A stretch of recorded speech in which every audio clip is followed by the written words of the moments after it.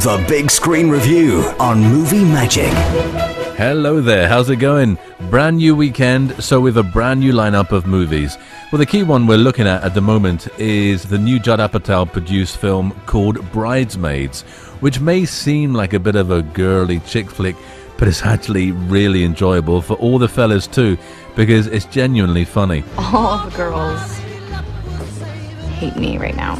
So you're like the maid of dishonor. It's rated 15, stars Kristen Wiig, also Rose Byrne, Maya Rudolph, and the fantastically cool Jon Hamm, who you'll know from Mad Men. And I had the great pleasure of chatting with him earlier in the week, a guy with so much charisma. So you'll hear from him in just a few moments. First of all, though, some background about the movie. So it focuses on Annie, played by Kristen Wiig, whose life just goes nowhere. She can't really get a break. But when she discovers her lifetime best friend is engaged, she really has to serve as Lillian's maid of honor. This is her mindset. She just has to do this job. So even though she's broke and completely out of love, Annie dives into all of the required rituals as she gets to know the other ladies in the sort of bridal party. So there's one particular rival, Helen, who's played by Rose Byrne, who is perfectly poised to fulfill all the duties that Annie struggles through. And she kind of likes to see Annie fail, you know. What is that? I got engaged. What? He asked me last. What? I know! That's why he's been acting so weird, because he's a terrible liar and he thought he was never gonna blow it. He was ignoring me and I thought he was gonna break up with me and... Oh my gosh. Oh my gosh! I know! As I mentioned, I was chatting with Jon Hamm. First of all, I asked him about his character, Ted. He's a terrible person, and hopefully comedically terrible, but he's the worst person on the planet, and exists solely as a cautionary tale. And then we spoke about the film's themes. It's really not a wedding movie. It's a story about friends, and kind of what happens when you're out of sync with your friends. And Maya and Kristen are so lovely together, and the relationship is so real between those characters that it's hilarious and heartbreaking, because you watch this poor girl who can't get out of her own way kind of going through this experience and thinking like, oh, she needs to, like, she's losing her friend. And that's at the heart of it, what makes it so kind of emotionally worthwhile. Tim Burton's DVD Roundup on Movie Magic. We're going to be chatting with Jason Isaacs, the award-winning actor who probably is best known as Lucius Malfoy in Harry Potter, although he'd rather be known as something a bit more diverse than that. Now, well, recently he starred in the BBC TV production Case Histories. It just finished last weekend, and it's out on DVD and Blu-ray from next week. So we chatted about that show, as well as his brand new film for John Singleton. A few other things as well. He's actually over here in Northern Ireland quite a lot, so it was interesting to hear about his familial stories with Jimmy Nesbitt and also Jimmy Nesbitt's mum. And you'll also hear how pleased he is that his wife can now finally watch something that he's in. Tim Burton's DVD Roundup. Jason Isaacs, good to really chat with you and meet you here. We're talking about Case Histories. This has gone down a storm with viewers and with critics alike, which I suppose is always a nice feeling. The most important thing is it's gone down a storm. My wife, she hasn't watched almost anything I've done in 25 years. She's no interest at all, but she's now decided she's fallen completely in love with Jackson Brodie, which is nice, except that I'm being compared unfavourably to him constantly in my household now. Oh, okay. I look like him, but I don't behave like him. Yeah, but this character now, it's pretty complex now, because I know you're a fan of the Kate Atkinson novels, so I presume you'd read them all before you even started. Well, weirdly, I had done the audiobooks a long time before, so I've not only played Jackson Brodie and read these books out loud, but I've played all the parts. All the women too, and what was odd for me when I took the job was watching people come in and play the parts that I felt I should be doing. I thought at first they'd offered it me and I'd be doing prosthetics and it would be me, like Alec Guinness, playing all the parts. It's gone back a bit, yeah. They were all better than me, I hasten to add. It took about for there's a second at the beginning of everybody's performance when they come in, when I go, I wonder how they're going to do it, and they start, and every time I thought, yep, that's better than me. So the stories are fascinating, though, aren't they? And what you play essentially is you're a former soldier and a policeman, aren't you? And you've got this it's like a tough guy exterior, but at the end of the day, you're pretty soft inside. Oh my God, that's why I liked playing him. That's why I was hungry to play him, really, because he's a big walking mass of contradictions. He really doesn't know himself. He thinks that he's this hard-bitten, cynical Yorkshireman. In fact, he's incredibly sentimental. He listens to music that makes you weep, and he can't say no to anybody. So anyone who's vulnerable or lost or needing help in any way, he neglects all his cases and his business completely to try and bring them some kind of closure, because he has this terrible tragedy in his past that he can't ever resolve. He's on a mission to resolve everybody else's troubles. But I'd read the books, and what I loved about the books when I narrated them, and what I was terrified about, really, bringing them to the screen, was we would get the tone wrong, because she's a major literary figure, Kate, but she's a brilliant storyteller, and she somehow walks a fine line between tragedy and comedy, and absurdism and realism, and that's a very, very difficult thing. It's a very kind of fragile mixture in the books, and there are so many things that can go wrong bringing that to the screen that I feel such a huge sense of relief that we seem to have pulled it off, and that the public are liking it, the critics are liking it, and that Kate likes it. Well, I think another attribute, apart from the cast and the stories, is the production credits. Like, you've got John Keane, terrific music. I love the opening credits with the very clever and classy animation, across Edinburgh. And Edinburgh itself, which is a star of the show. I mean, Edinburgh, in many ways, is a major character in the show. It's the most beautifully cinematic city, and there are shots that just take your breath away all the time. I know. No, it is beautiful. I know you spent a lot of time there as a student, didn't you?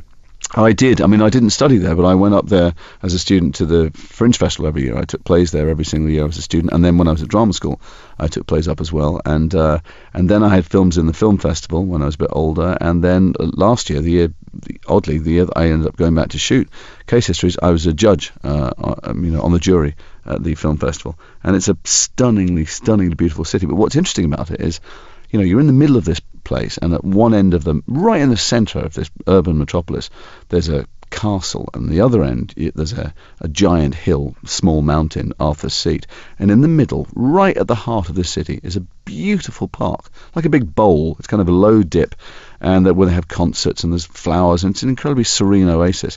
And if you do the walking tour of Old Edinburgh, you find out that was in fact a lake of untreated, stagnant sewage for hundreds of years, and that people must have had a very different experience of Edinburgh not that long ago. Oh, very much so.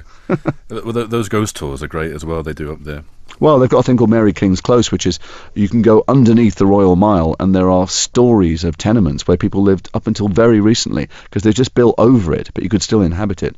And way down there were people living and working up until, I think, the early 20th century. No, it's incredible.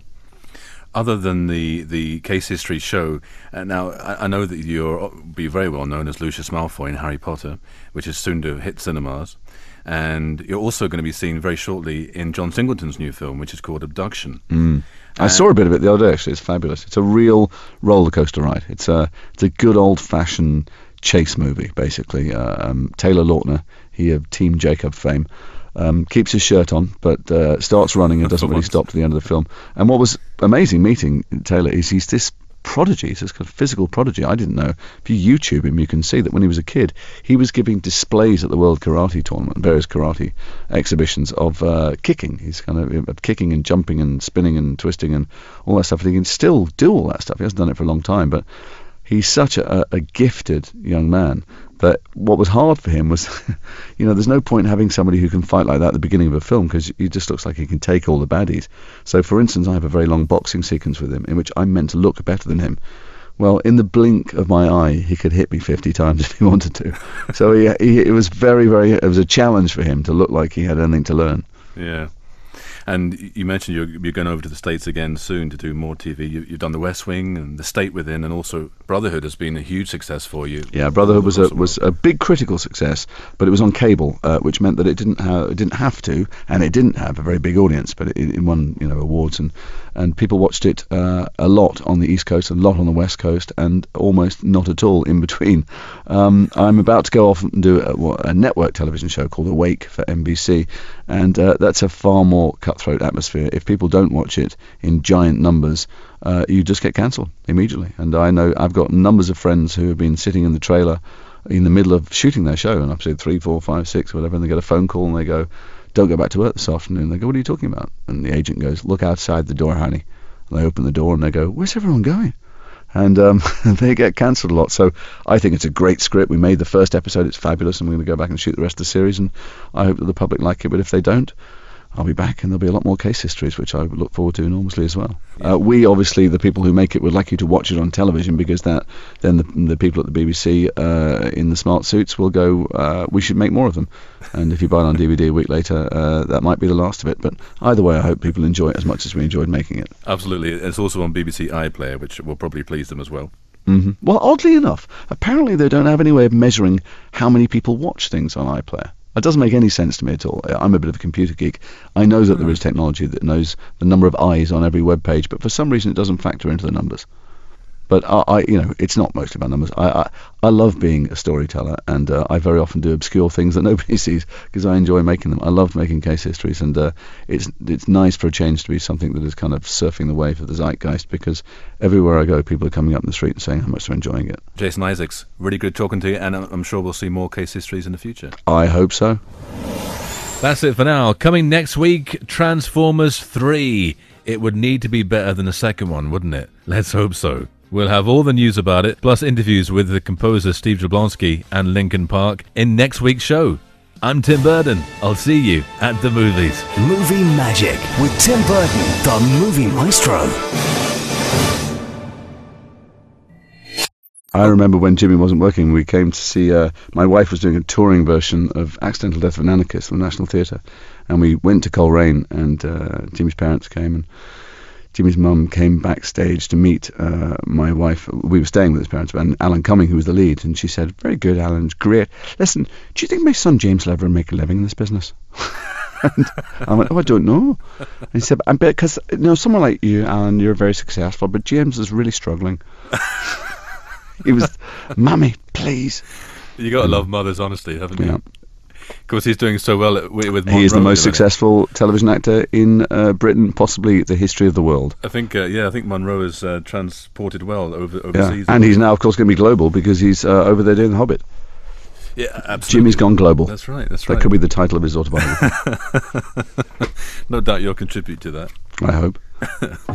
No, I'm an old lag. I've been around a while. As they say in America, it's not my first barbecue. I hate it when they say it there. I don't know why I just said it myself. I know. It's funny that, isn't it? It's funny whenever you say something you actually realise you shouldn't have said. Here's one that I hate in America. People are going, I think it's terrific, and I'm not just blowing smoke up your ass. And I think, why would I want you to? Sorry, where does that come from, that notion that would be a good thing? That sounds like a torture. Yeah, it doesn't make any sense, does it? No. It's just like they spell things wrong as well. Yes. I'm moving there in a few weeks. I should not bite the hand that feeds. I'm off to do an American television series. Another one? Good. Yeah. Okay, excellent. I don't know, we'll see. Fingers crossed, anyway.